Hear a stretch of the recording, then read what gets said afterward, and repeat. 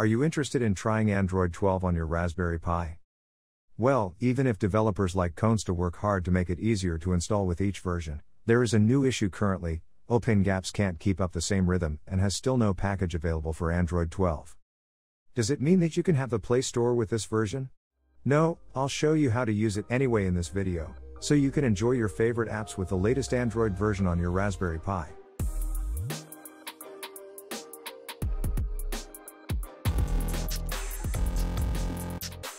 If it's your first time trying Android on a Raspberry Pi, here is an overview of the main steps. First, you'll need to download a specific build of Lineage OS for Raspberry Pi. It's an open source version of Android. Second, you'll install it on a new SD card. The procedure is almost the same as with any system. Finally, you'll start the system and install the missing Google apps, like the Play Store. This is mandatory if you want to use the same apps and games as on your phone or tablet. So, Google has no Android version available for Raspberry Pi or any other exotic device anyway. Lineage OS is a distribution with the goal to fix this, but they don't have any version directly available for Raspberry Pi. But someone did the work for us, and you can download an image ready to use on constacon.com. Pick your Raspberry Pi model in the menu and download the image.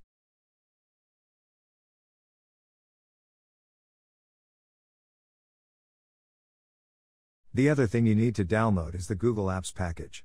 Until now, I used and recommended OpenGapps to do this.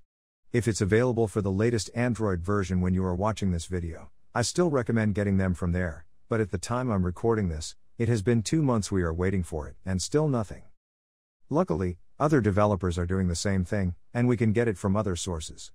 The one I tested is NickGapps, and I didn't notice any major difference with OpenGapps. So, go to their website and download the package. It's a bit messy on their SourceForge repository, but you'll find the file we need under Releases and then NickGapps. Take the latest version for ARM64. The core version should be fine.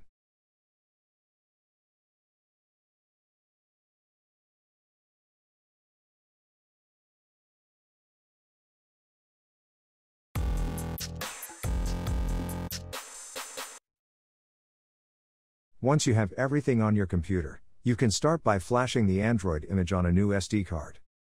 Use the tool you prefer, but in this case, I like to use Balena Etcher. It's slightly faster than Raspberry Pi Imager when you already have the image on your disk.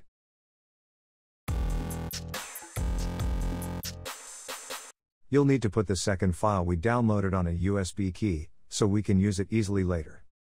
You need a USB drive formatted in FAT32, I believe exFAT works too, and put the file in it. If you are on Windows, do a right-click on the drive and click Format. Choose FAT32. Once done, just copy the file to it, and you're ready to move on.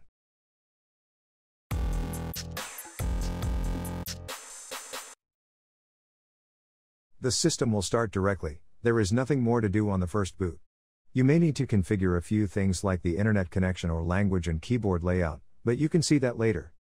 For now, we'll just restart in safe mode to install the NickGapps package. You no longer need to enable developer mode, run a command in a terminal, etc. The installation is now way easier. Just go to the settings, click on System and then Advanced Settings. Enable the first option, Reboot to Recovery and restart your device.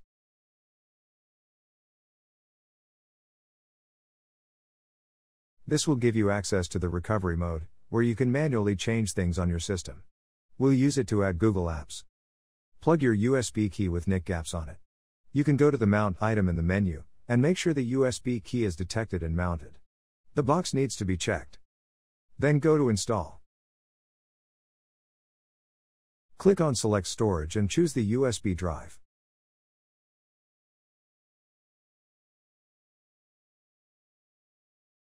Click on the package name and start the installation. A few seconds later, everything is installed, and you can now reboot in normal mode.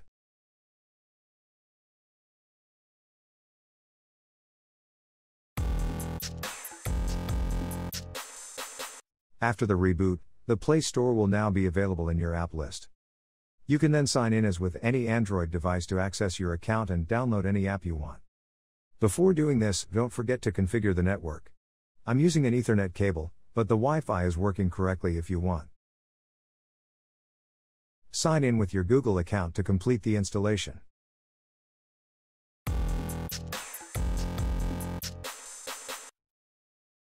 You can now access the entire apps catalog and install any application or game you want. If you already used Android previously, you can quickly reinstall the same app on your Raspberry Pi. And that's it, you are ready for hours of gaming, streaming, or even work.